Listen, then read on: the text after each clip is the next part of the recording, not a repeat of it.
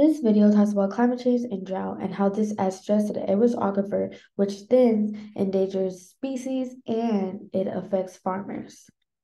How does climate change affect drought? Increases in temperature has resulted in an increase in evaporation rates, which dries out land and soils. This is combined with a change in weather patterns that means certain vital seasons for precipitation may no longer receive the same amounts as before. And this drought leads to stress on the Edwards Aquifer. This is important because the Edwards Aquifer is a primary source of drinking water for the population of Central Texas. The aquifer is currently at its lowest level since 2014.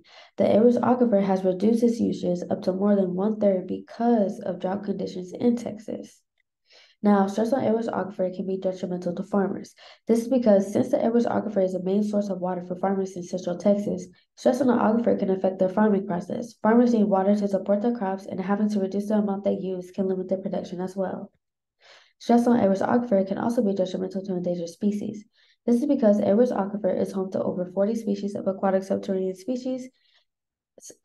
subterranean species, including one threatened species and seven endangered ones. Stress to the aquifer and low level of water within the aquifer provides an unstable habitat and a larger threat for these already endangered animals.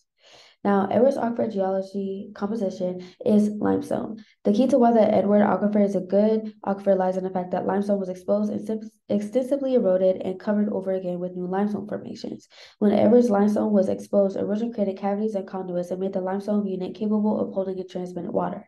Even though this is a good composition for a Edwards Aquifer, because of climate change and drought, it's going to add stress to Edwards Aquifer anyway, which will impact farmers and endangered species. So that's why it's important to know.